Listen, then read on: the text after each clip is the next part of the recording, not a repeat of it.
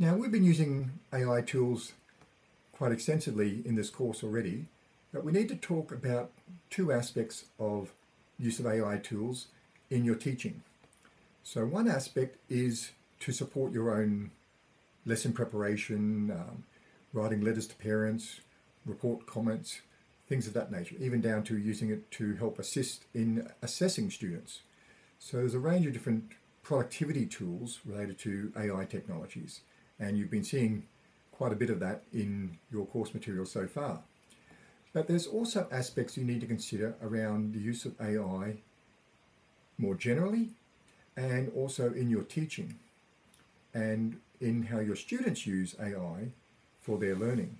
We'll be exploring that in a little bit more detail later, but so there's some aspects around AI. One is around it can support personalization and differentiation. We've talked a little bit about this, but the idea that now that you can generate lesson plans and lesson material very quickly and easily, once you know your students and know their strengths and weaknesses and interests, you can very easily generate a range of different lesson plans that are suited and individualized for different students.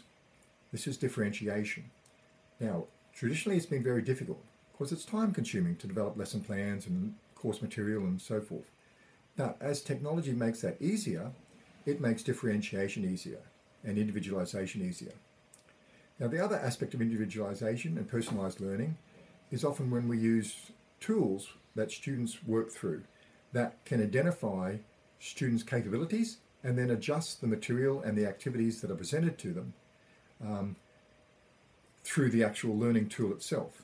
So this is again differentiation, but it's done automatically by the tool. So guided programming examples where they complete programming activities, and if they get them correct, it gives them harder programming challenges, and if they get them incorrect, it will maybe give them easier ones or repeat the activity at that same level until they master that concept that they're trying to understand. So automated tutorial processes.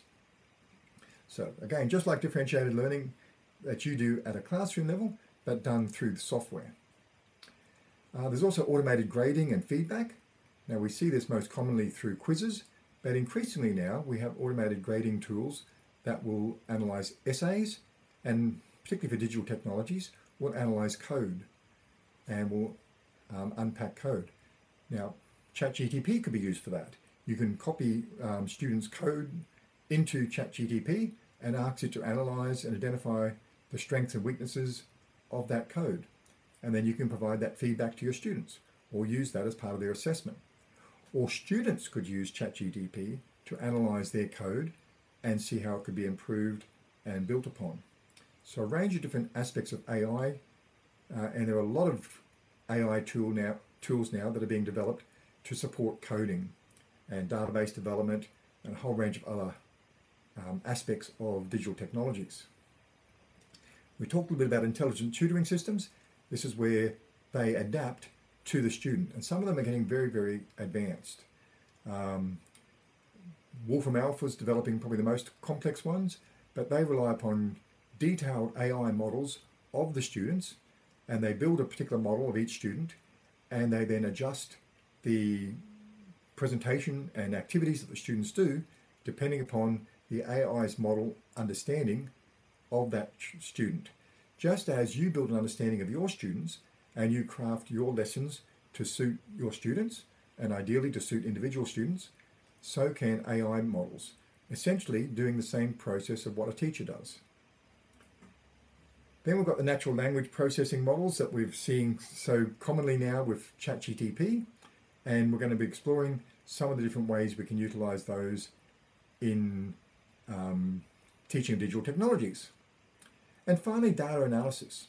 You collect a lot of data on your students through assessment, through attendance, through a range of different mechanisms where you collect data about students and about their learning.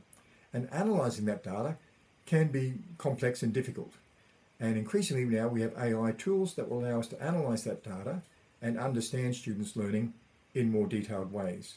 So the automated tutors do that as part of their processes, but we can also use that same processes to provide us with access to that analysis so that we can make better decisions as to students' learning.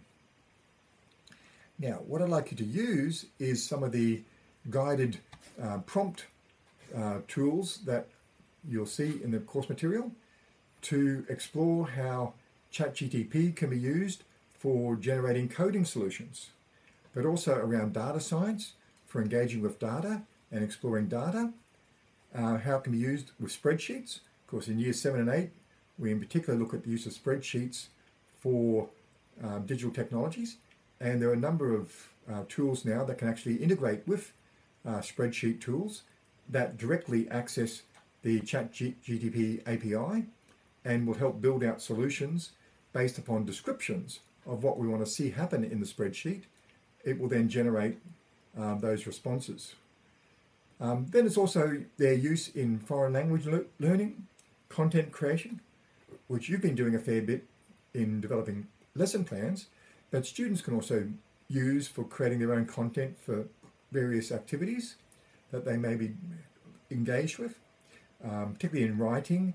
So developing an acceptable use policy, helping it have a ChatGPT help them with that process, or writing a letter to the editor, asking it about the mobile phone policy in their school and arguing for or against that, or developing a debate and developing a series of responses to possible debate issues and questions. So lots of different uses that we can apply ChatGPT to and generative text in that respect. But also then just more mundanely in terms of developing their creativity, particularly around image generation, which is generative images are very popular at the moment, and also just in terms of their academic work life, being able to manage their timing, scheduling, working out group dynamics, working out teamwork processes, identifying when they can all gather together for a team meeting. And there are now tools that facilitate those processes, through to coming up with project management charts and working out the various stages of the project, when things have to be done, and how to best structure all of those different elements through chats and things of that in order to manage their time. So these are all elements of the use of AI around learning and teaching and classroom management. So they also require different thoughts around how we manage the classroom when students are using these tools. When it's appropriate for them to use the tools, when it's inappropriate, when we want them to do things themselves in order to develop their thinking skills and their capabilities, when we want them to utilize these tools to support them in those processes.